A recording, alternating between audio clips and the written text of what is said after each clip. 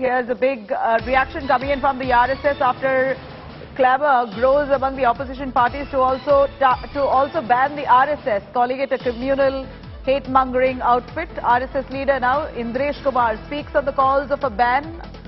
RSS leader Indresh says pointing fingers at the RSS is an insult to the constitution and the democracy. Indresh says RSS is a patriotic organization that believes in working for the society. Ashutosh joining us for a little more on that. Ashutosh, over to you. As Ashutosh speaks to Indresh, RSS leader, let's take a listen what he said.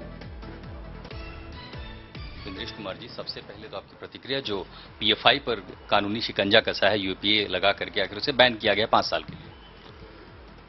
जब से PFI बना तब से भारत सरकार के पास UPA की सरकार के समय में भी ये जानकारी थी कि यह एक हिंसक संस्था है, संविधान को नहीं मानती है, राष्ट्रद्रोही है, प्रो-पाक या विदेशी षड्यंत्र की समर्थक है, हिंदुस्तान जिंदाबाद की बजाय पाकिस्तान जिंदाबाद के नारे लगाते हैं और इसी के साथ साथ देश में कत्लो गारत फैलाना, मजहबों में शांति के बजाय नफरत फैलाना ये करते हैं।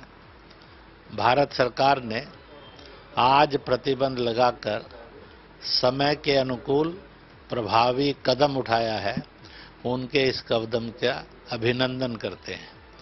इसी के साथ साथ एक बात और भी है और वो ये है कि केरल के अंदर जो वामपंथी सरकार है और कांग्रेस पार्टी वह PFI के समर्थन में आगे आई है।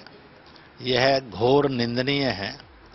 इसका मतलब है ये दोनों दल हिंदुस्तान विरोधी हैं, पाकिस्तान समर्थक हैं। ये आरोप इससे सिद्ध हो जाता है।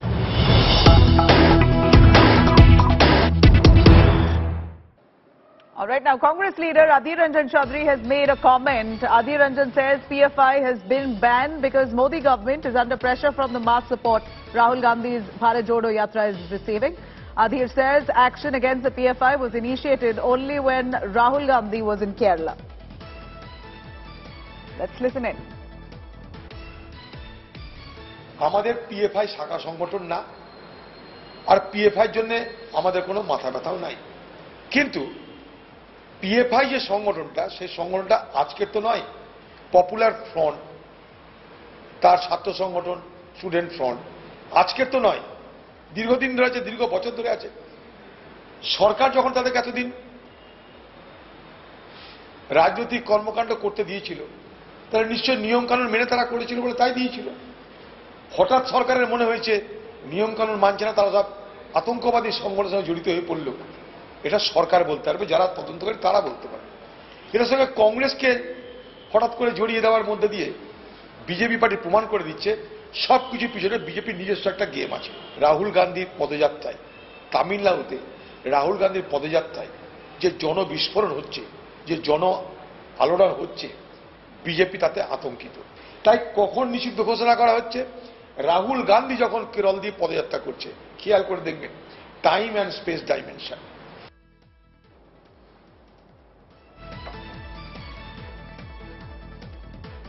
All right, Congress leader Adhir Ranjan Chaudhary making this comment, saying that PFI has been banned by the BJP, by the Modi government, because they've come under pressure from the mass support that Rahul Gandhi has received as part of his Bharat Jodo Yatra. Adhir says the action against PFI was initiated only when Rahul was in Kerala. We have nothing to do with the PFI, but PFI is functioning from a very long time. Permissions were given to them by the government for their political activities, and this means they were following the rules. Suddenly, government now feels that it is a radical terror outfit and that they are accusing the Congress along with it, along with it is this BJP's game plan. This game plan is to stall people's support to Rahul's Padayatra.